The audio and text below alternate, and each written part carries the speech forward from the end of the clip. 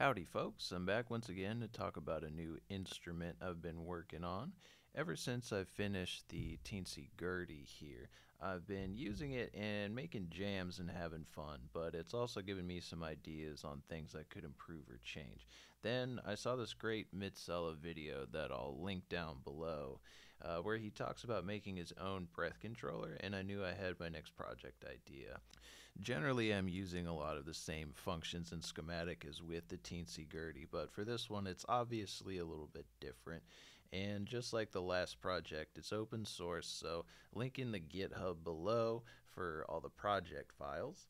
If you just want to see the demo, skip to this timestamp.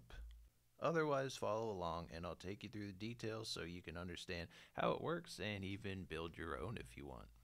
The way this instrument works is pretty simple. You just blow into the mouthpiece and you push one or more of these 12 touch plates and you get sound out. The pressure sensor is controlling the cutoff of a low pass filter, and I found it to be very expressive. It's really easy to make legato lines or staccato, and all I'm doing here is changing how hard I blow and doing kind of a ta-ta-ta to generate the fast attack.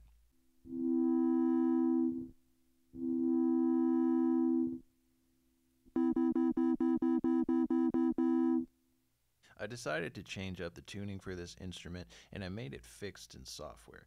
I just put together a random scale that I thought sounded nice, but of course if you build one of these you can change the tuning to whatever you want.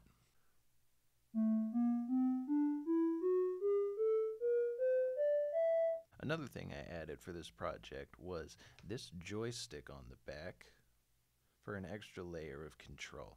The way I have it set up right now is that one axis controls resonance of the low pass filter and the other axis controls bit crusher. The bit crusher does make the sound rather harsh, but I think it's pretty cool.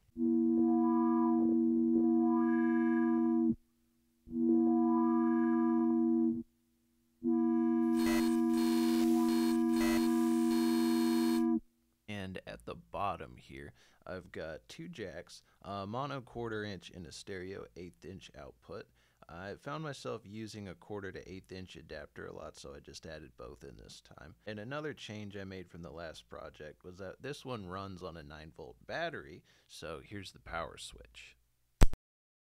The case for this project is a 3D printed tub, and I've got a mahogany faceplate on here. Due to the size of the instrument, I had to print the tub in two parts and epoxy them together. I've seen that there's a special glue for PLA, but I haven't tried it. Epoxy works just fine here. The mouthpiece is also 3D printed, and I sized everything for vacuum tubing that I got from the hardware store. The key with this tubing is that it has 4 tiny holes here.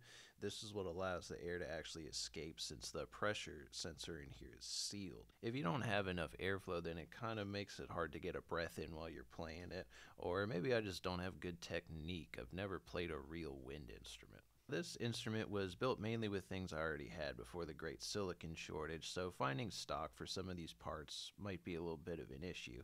I'm sure that you'll be able to find alternatives, but some of those may need changes in the code in order to make them work properly. And I'm also going to include some schematics in the GitHub page, but really it's just connecting things up like it expects in the code and running power and ground to everything.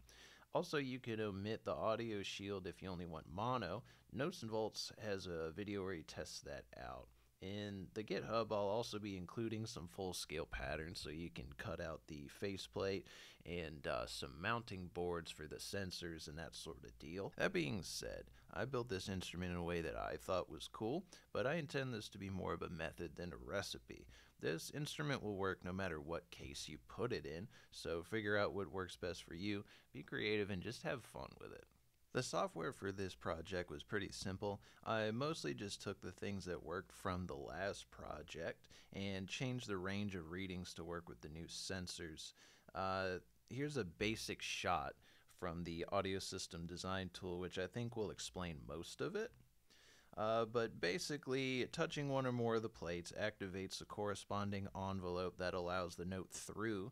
Then they all get mixed together and they go through one filter to the output.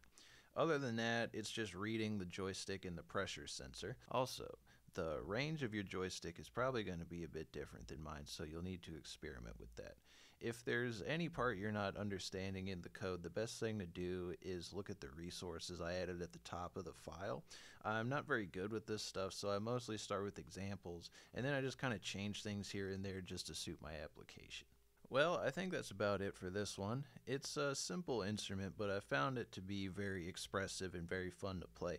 I like building instruments in series, and I do think that this one makes a good sibling to the Teensy Gertie. I'm going to keep on hanging out in the synth corner doing jams and having fun.